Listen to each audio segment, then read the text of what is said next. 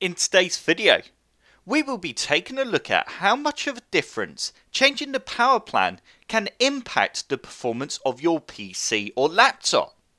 If I open up my power plan settings, as you can see, I currently have it set to power saver.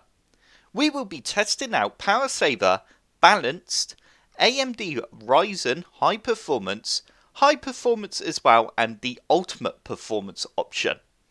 You may not have the ultimate performance option, and that's because you actually have to enable it. If you want to enable this option, and I highly do recommend you do, click on the link that's in the description below and it will take you to another one of my videos where I show you how to enable this option. So the first power plan we are going to test is the power saver.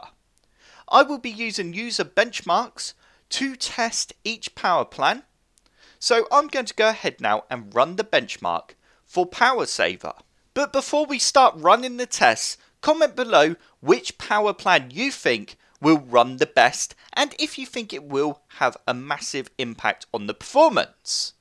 So I'm going to go ahead now and open up user benchmark, and also if you do enjoy this video, then don't forget to hit the like button and also subscribe if you want to see more videos like this.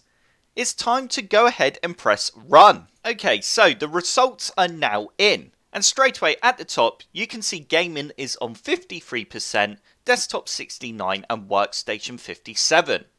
If we scroll down, this is the part that we want to look at.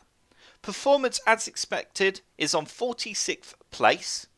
If we look at our CPU, it was on 63.7%. And as you can see under normal, it scored 55%, heavy 63%, and server 70%. My graphics card was on 74, and the drives on 95, 67, 41, and then also the RAM was on 86%. It's now time to change the power plan to balanced and see just how well the system performs on balanced power plan option. I'm going to go ahead now and run the benchmark again, and then we will see what the results are. Okay, the results are in for the balanced power plan. And straight away you can see gaming is now up to 64%, desktop on 89% and workstation on 62%. If I quickly flick between the two, you can see the old gaming was on 53% and workstation was on 57%. And also there's a massive increase on desktop, which is great. If we scroll down, you can see that the CPU done much better on 81% now, but previously it was actually only on 63%. The graphics card was on 74%. It's now actually showing 71%, which is actually a bit strange. Not sure why it's gone down, as it should have gone up. And also if we scroll down and look at the memory, it was on 89% on the balanced.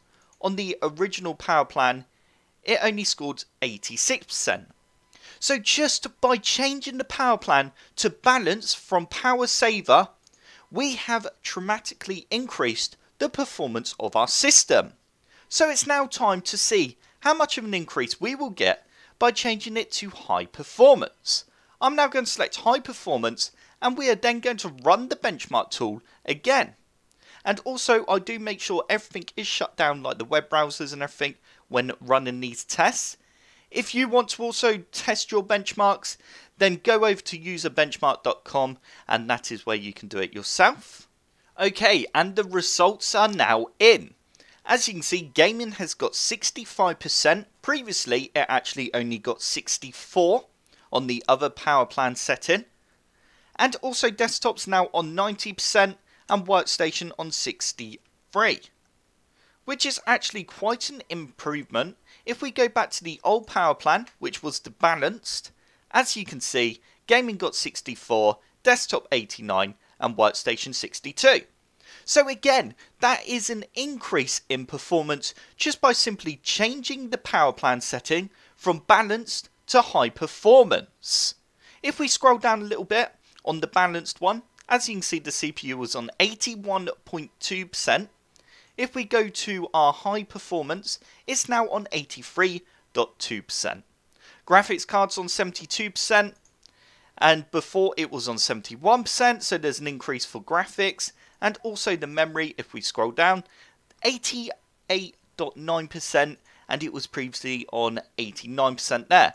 So with the memory, there's not a lot of difference there, but it will always be the CPU that you see an increase on anyway. As for the drives, they also got an increase as well. It's now time to change the power plan to AMD's Ryzen High Performance and see just how much of an increase that will make compared to the High Performance power plan. Okay, the results are in for the AMD's High Performance power plan. So gaming is on 66, desktop 90 and workstation 63. If we flick back to the Windows High Performance, as you can see, gaming had an increase of 1%, desktop is the same and workstation's the same. If we scroll down and look at our processor, on the AMD power plan it's on 84%. On the Windows power plan it was only on 83%. So that's an increase again. If we look at the graphics card, it's on 72% on the Windows High Performance. On AMD it's on 72% there, so there's no difference in graphics. If we scroll again and look at the drives are looking the same. In fact, the drive was slightly better for the Seagate Barracuda on the Windows power plan, but the Western Digital 1TB actually performed better on my AMD power plan. If we scroll down and look at the memory was better on the AMD Ryzen's High Performance. Only by a little bit, but it's still better. So it's now time to see how good the ultimate performance power plan is.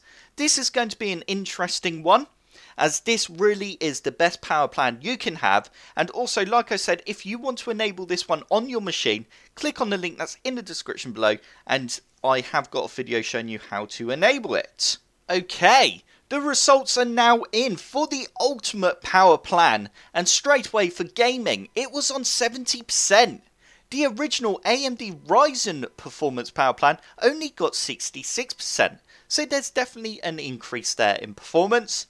Desktop was the same, and workstation was up a little bit by 2%. If we scroll down now and look at the processor, it was on 84% for the AMD Ryzen High Performance. The Ultimate got it up to 88%.